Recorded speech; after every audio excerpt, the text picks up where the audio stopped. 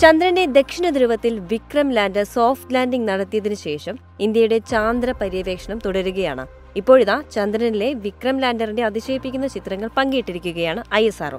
ദക്ഷിണ ധ്രുവത്തിൽ പര്യവേക്ഷണം നടത്തുന്ന പ്രഗ്യാൻ റോവറാണ് ഈ ചിത്രങ്ങൾ പകർത്തിയത്. ഇമേജ് ഓഫ് ദ മിഷൻ എന്ന വിശേഷണത്തോടെയാണ് Isro ചിത്രം X അക്കൗണ്ടിൽ പങ്കുവച്ചിരിക്കുന്നത്. റോവറിന്റെ ഉള്ളിലുള്ള നാവിഗേഷൻ ക്യാമറയാണ് ചന്ദ്രനിൽ വിക്രം നിലയുറപ്പിച്ചു നിൽക്കുന്ന ദൃശ്യം പകർത്തിയത്.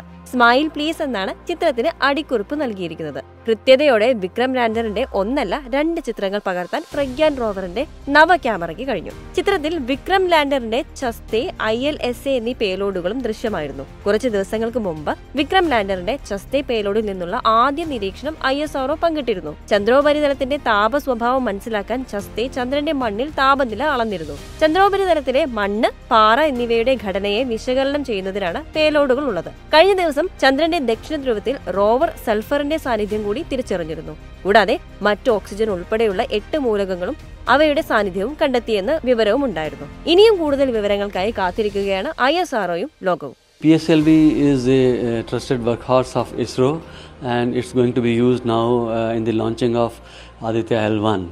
Aditya L1 has to find its place eventually at a point called L1 or Lagrange 1, which is a point between the Earth-Sun line in the direction of the Sun about 15 lakh kilometers from the Earth.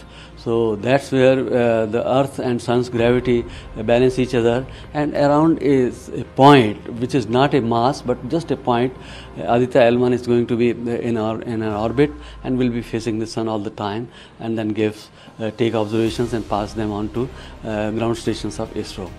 But apart from this, PSLV rocket has been used for most of the launches by Isro. It is a trusted workhorse, as they call it, and its design goes back to 1968 when Incospar was wanting to develop its own satellite launch vehicle. So there were 6 designs ready, and Dr. Vikram Sarabhai liked the design number 3, which was called SLV-3.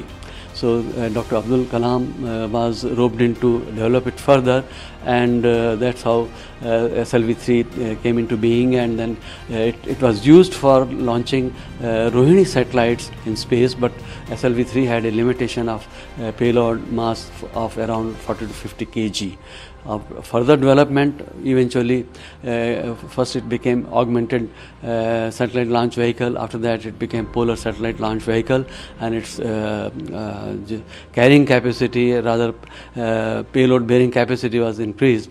Now PSLV can take about 3200 kg in low Earth orbit and about 1400 kg in geostationary orbits.